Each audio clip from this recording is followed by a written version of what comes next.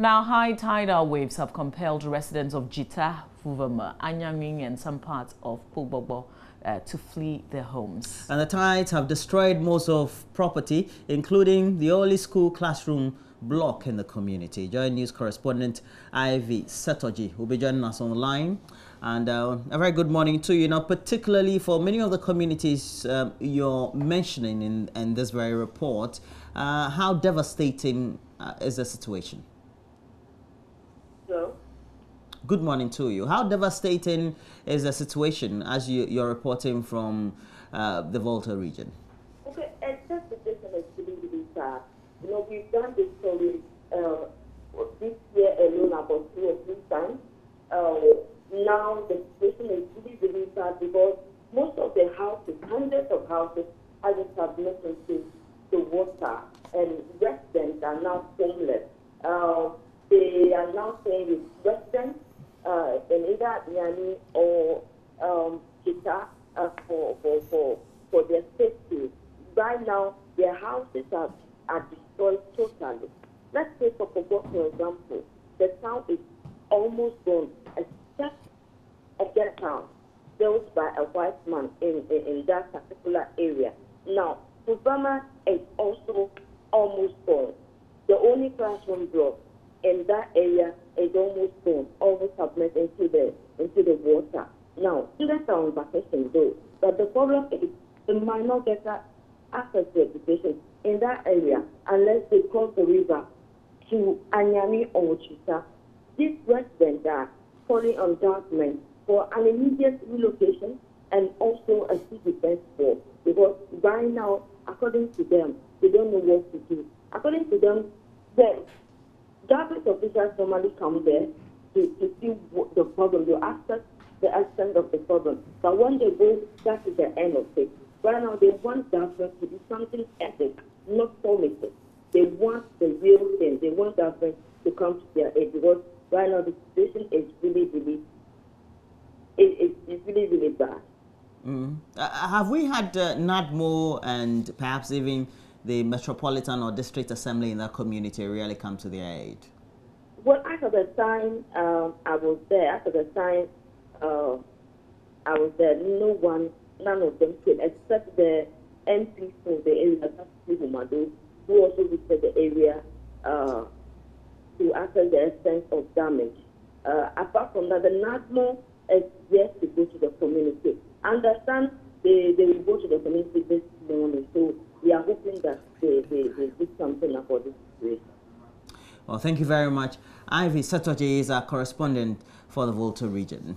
And now let's go to the northern sector of the country, where 2 skeins embroiled in deadly violence, which resulted in death, destruction of property, and store development for a decade, have finally resolved to live in peace. The 2 parties in the conflict over who qualified to sit on the throne, the Jamon and Jafok, held a customary ceremony on Sunday to officially end the deadly violence in the area. Both parties agreed to end the hostilities following the airing of Joy News' documentary Brothers at War, which depicted the cost of the conflict to the people. The ceremony, known as the Blood Burial, involved the killing of cows, goats, sheep and fowls, meant to cleanse the land. Bunkurugu became a no-go area following bloody clashes there. Controversy over who qualifies to occupy the Bunkurugu skin left many dead and properties running into millions of cedis destroyed. Teachers and health workers there fled the area for the sake of their lives. Some residents also moved to Togo as refugees. But today, all these came to an end. The Jamong and the Jafok Gates say they are tired of the conflict and will not fight again. A ceremony called the Blood Burial to cement this vow was held today with the killing of animals to pacify the land.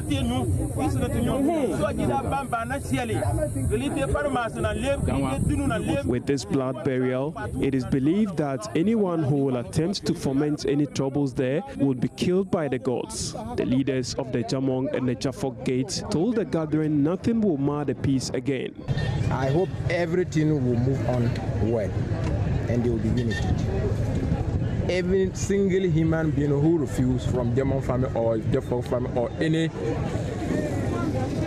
gate or any person who come from the low line cause a single mistake, I think they will face consequences.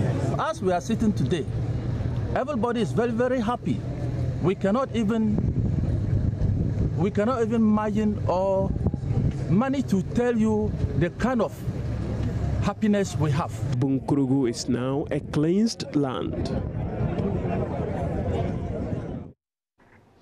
Well, still in the northern part of the country, after about 2 years of delay, the Upper West Regional Hospital project is set to be completed in September 2016, barring further hitches. The $61 million project, financed by Eurogets, was scheduled to be completed back in 2014. Engineers at the site told journalists after a tour of the facility that the project was 75% complete. There's more in this report found by our Upper West correspondent, Rafik Salam. Construction work on the 160-bed Upper West Regional Hospital project, whose land was acquired in 2008, kick-started in 2010. It is sited on a 131,000 square meter land. The $61 million project, financed by Eurojet, will cater for constructional works, provision of medical equipment, and furniture. The project was scheduled to be completed in 2014, but owing to some challenges, constructional works at the hospital delayed. The facility has an administrative block, pharmacy unit, outpatient unit, inpatient unit, physiotherapy apartment, and laboratory. Other apartments are the blood bank unit, surgical section, burns division, emergency care unit, delivery section, and maternity unit. It also has a maintenance unit, stores, power station, medical waste unit, laundry and kitchen component, mortuary, water plant, sewage plant, and a mini market section, among others. Briefing media men after a tour of the site, the project site engineer Abu Shama disclosed that the project was 75% completed and likely to be finished in October if there is no hitch. This is working according to our plan. It's working with good progress. We achieved our plan already, and the opening will be by October this year. The challenge is we put a plan to solve any challenge before happening. That's a good plan, and that's what we do. So for now, any challenge meet us, we solve it immediately to achieve our plan. So I confirm that until now we don't have any problems. The percentage according to our plan is 75% until now.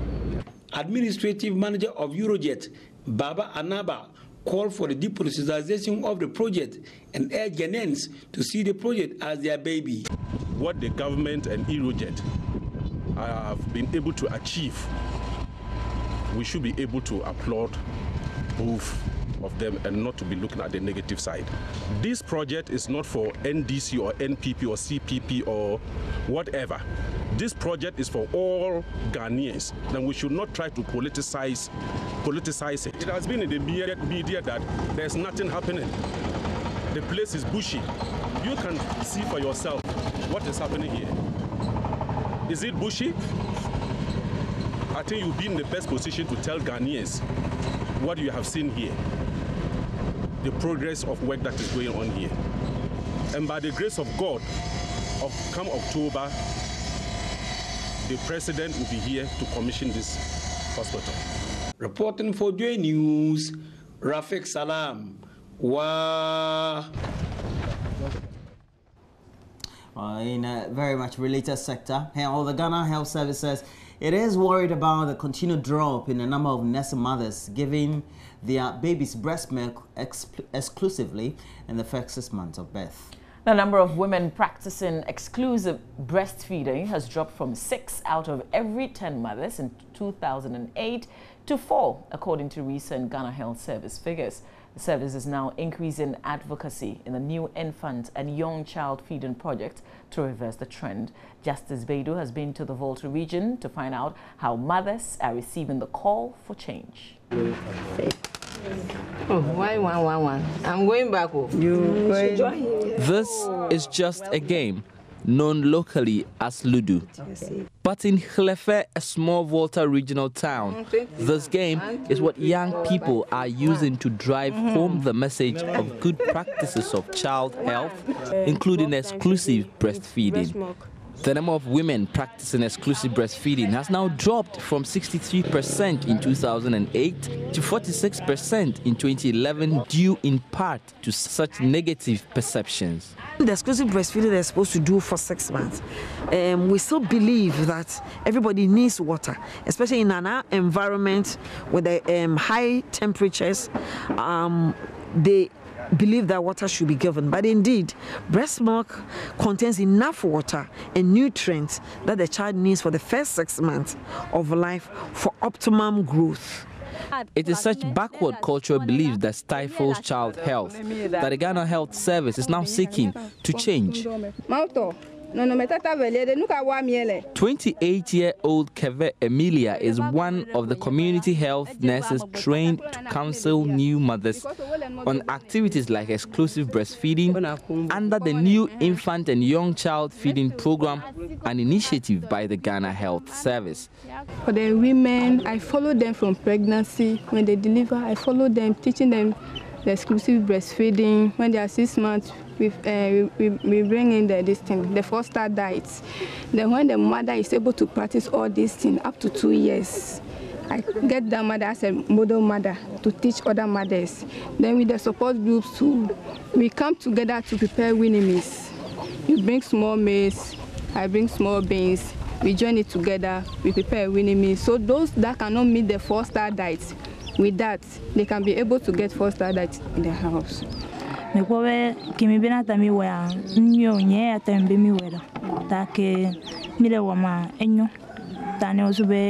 believe it is a good thing. That is why they are telling us to do it for our children to stay healthy.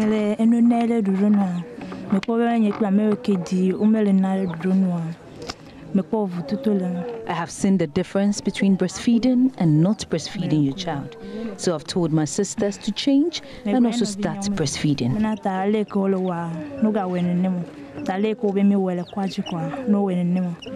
A lot of work remains undone, but the result from the intervention so far in the Volta region at least shows a communal spirit could greatly help any public health initiative succeed.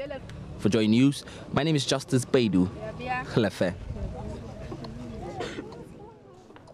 In the Greater Accra region, residents at New Sebrepo in the Katamanso district, they can now have a sign of relief for improved security following the commissioning of a police post for the area. The residents who have been terrorized by armed robbers over the last couple of years say the presence of police will help end attacks on them. Here's a report from Kwame Yanka. The Member of Parliament for Afajato South, Joseph Amenewode, initiated the establishment of the station with support from the Greater Accra Regional Minister and MP for the area, Nilaye Afote-Agbo, the Tema Regional Police Command, and the Pong Katamanso District Assembly. Joseph Amenewode, who happens to be a resident of the area, has been attacked 6 times by armed robbers. The Tema Regional Police Commander, DCOP Buedu Pepra, assured residents of maximum protection as they bring policing to the doorstep of the people. Men and women of the police service are determined to provide protection to members of the community. Law-abiding citizens will feel very safe in this community. Policing is a shared responsibility, and community members are expected to be vigilant and report any suspicious individual to police, providing the police with information on enhanced security in the area. Police will work hard before, during, and after the elections. We cannot afford to fail the service and the nation at large. I urge you all to uphold a high level of discipline and professionalism when we are called to duty. President of the New Sebrepo Landlords and Residents Association, Vivian Adobempong, recalled in an interview that insecurity in the area led to the death of a Dutch national. She said the incident created some misunderstanding between the Dutch and the Ghanaian government. Armed robbery issues. If I recall, I think we had this Dutch girl that was killed in the community. We had serious issues with the Dutch government and the Ghana government as well. And I think after we decided to mobilize ourselves and organize ourselves and make sure things will move on well, hence the police station. So we trust that from here we'll be fine. But I think when we started announcing the situation of the police station in the area, everything started coming down and they were kind of scared and afraid and they were not ready to attack. Meanwhile, MP for the area, Nilaye Afote Agbo, who donated 2 motorbikes to the police, is urging residents to provide necessary information to aid the police in the dispensation of their duty. Ghana is our own. This is where we find ourselves. And it's not in the hands of only the police. The civilians also have a role to play. So why not? They should come out and then let the police know what is happening. When they see somebody with a funny character or some funny movement within their areas, where they live for their comfort, they shouldn't keep their mouth shut. They shouldn't have any fear. They should come out and tell that yes, this is what we have seen. Now we have even mobile phones. Those days there was no mobile phone, but communication was going, and people were able to do a very good job, you know, in terms of security. So why not? Well, we wish the residents of New Sabripo well. But let's go to the central region and the capital, Cape Coast. And there's a church there, a Catholic church, Apedu, which has banned wearing of provocative dresses by its members. The church has placed pictures of appropriate and inappropriate attire at the frontage of the auditorium as a check to members. The president of the church told our colleague Richard Kojonyako such dresses expose vital parts of the body, especially women, which tends to tempt some weak members and even some priests.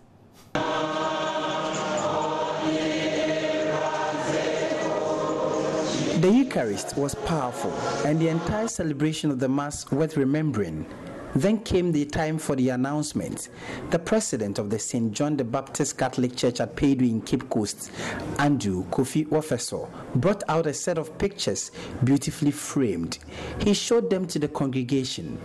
There were pictures of what style of dress ladies should wear to church and what they shouldn't wear. The announcement was greeted with a thunderous applause from the congregation, indicating an acceptance of the decision from the church council. So what really propelled the church to do this? Andrew Kofi Wofeso explains. The announcement purposely is for dressing code to church. We realize most of our youth, especially the ladies, the dresses that they put on exposes their parts. For example, their breast, their back, their thighs. Some of them wear extend even at when they sit down, excuse me to say, you can see their panties. And others put on when they are sitting down, you realize that the breast is coming out.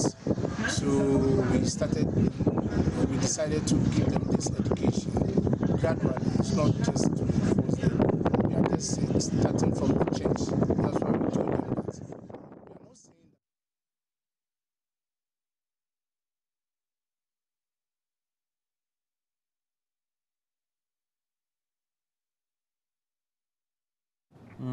And so that's the situation in the Catholic Church Apedu, Cape Coast, the central regional capital. We know that it's captured the imagination of many news editors over the last 24 hours.